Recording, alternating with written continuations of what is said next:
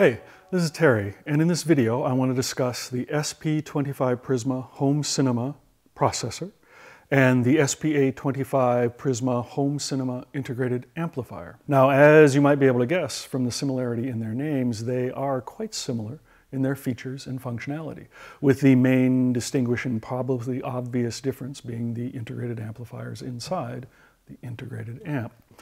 And both of them, as a result, have the same basic design goal, and that is to provide the best possible movie and music listening experience. We don't distinguish between, say, the world of the audiophile and the world of the cinephile. We believe that one of the virtues of a home cinema is its ability to play back anything and everything, hopefully, to the most satisfying level. And as a result, we've designed some interesting things into this, or focused the design in such a way as to hopefully do provide that best possible experience. Each of them possess 11 channels of immersive audio processing. That includes Dolby Atmos as well as DTS:X, as well as derived surround sound channels for alternative stereo 2-channel sources. We also have then eARC connection as part of the 2 HDMI outputs. And what this allows you to do is easily, with a single HDMI cable, connect either the processor or the integrated amplifier to your video display for the highest level of video performance, as well as then to have an audio return channel from any of those sources that you may be playing from your display. So if you're streaming Netflix from your TV display, you'll get the best video quality as well as audio quality by way of that single cable bringing the audio to the processor or the integrated amplifier. Now, in addition to these 2 HDMI outputs, we also have 4 HDMI inputs. Now, a word needs to be mentioned about the resolution capabilities of these units. When we began their design, we felt that the HDMI 2.1 build list really offered us only one key feature for the best possible home cinema enjoyment, and that was this eARC audio return channel. The rest of the HDMI 2.1 build list seemed to be focused almost exclusively and entirely on high resolution, high frame rate gaming.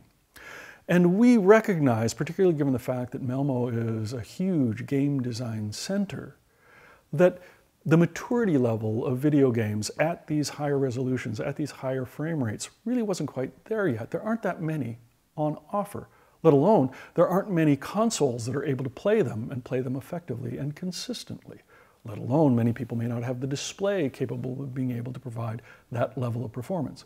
So as a result, and due to the semiconductor shortage that is plaguing us after the pandemic, as a result of the pandemic, we determined that we'd focus on 4K 60 as the sweet spot for resolution for video production.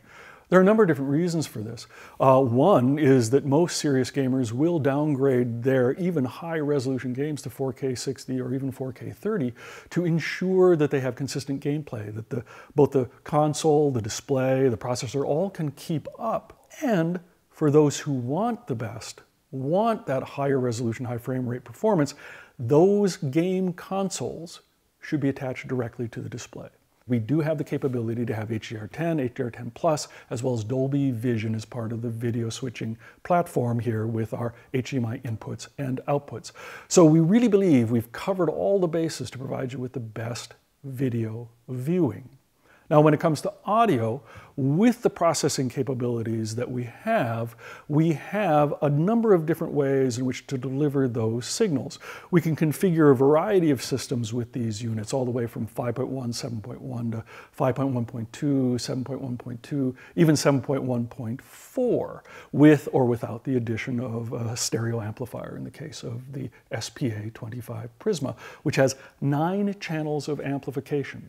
9 channels of amplification with 90 watts per channel into 8 ohms, all channels driven, 145 watts in stereo mode due to the adaptive power supply that we use in this unit, as well as then with a little bit of a trick that we have done, if you're using a 5.1 system or a 5.1.2 or even a 7.1 system, you're able to configure the amplifiers in this to provide a bi-amplified output from the speaker binding posts.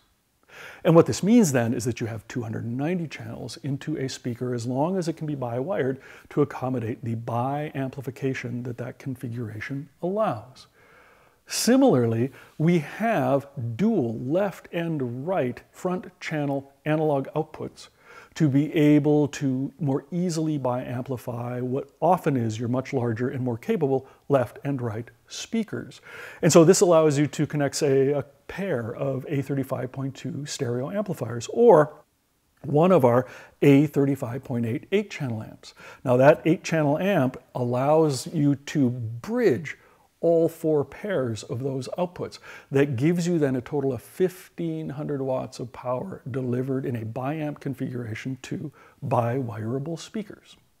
Additionally, the integrated amp features a center channel output that otherwise might not be part of this kind of configuration.